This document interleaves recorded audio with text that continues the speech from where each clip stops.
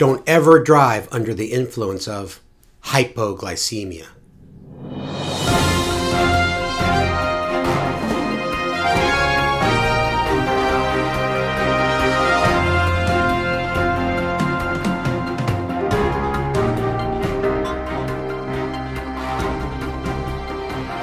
Hello, nation. Today I'm not very happy. Why? I have 5 pages from the Department of Motor Vehicles to fill out. 1, 2, 3, 4, 5. This is to get the license back of a patient of mine. It was suspended because he got in a car accident the 3rd time, driving while under the influence of hypoglycemia.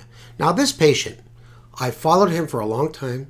He's highly educated, has good health insurance, has access to glucose meters, continuous glucose monitors, insulin pumps. He's a type 1 diabetic, and he has unfortunately developed hypoglycemia unawareness.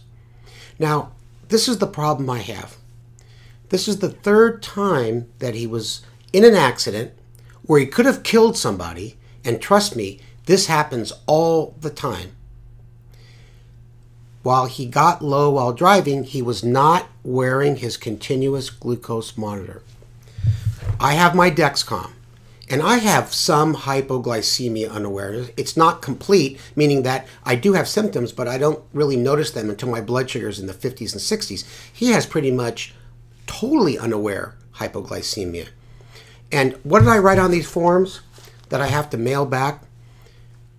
I only would allow this patient to drive unless he's wearing his continuous glucose monitor. And because these at the current time do not replace the accuracy of a home glucose monitor, glucose meter, the recommendations are to test before he gets behind the wheel and every hour during continuous driving, and having some fast-acting glucose like glucose tabs or juice always with him in the glove compartment. Now, all of us really need to be responsible, because what happens with gentlemen like this guy, they make rules so onerous against all the folks with diabetes, it makes it very difficult. We have a responsibility of making sure we don't pass out or swerve or get in a car accident during driving.